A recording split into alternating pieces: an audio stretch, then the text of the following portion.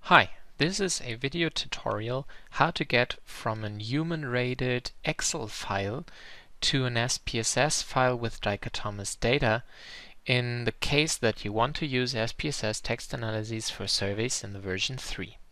Here you see an Excel file that we used in our project. You see the first item on the first sheet. We have a student ID which is unique in the first column, the answers to one item called bacteria in the second column, and the human expert ratings in the following 7 columns, while if a key concept for the answer hits, then the human expert wrote the indicating word into the cell. You can see that we have a second item, and the first thing we will do is copying the answers for the second item into the sheet for the first item, but you have to mention that the files have to be sorted after student ID. Now, as we would like to have a dichotomous data file, we have to change the entries in the cells in the way that here we want a 1, here we would like to have a 0, and so on. We'll select all the cells with the ratings and we search for any text and replace it through a 1.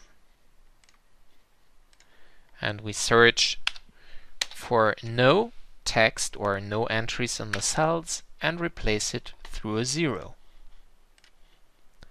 And we'll do the same with the array for the cheetah item.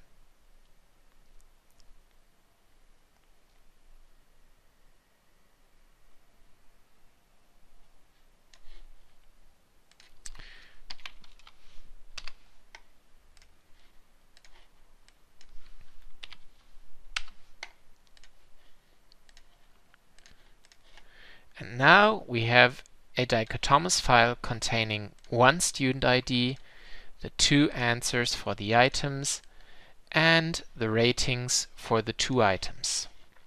We'll save this file as dichotomous data. Now we have to import the dichotomous data into SPSS. We want to open a file. We'll select an Excel file and open it.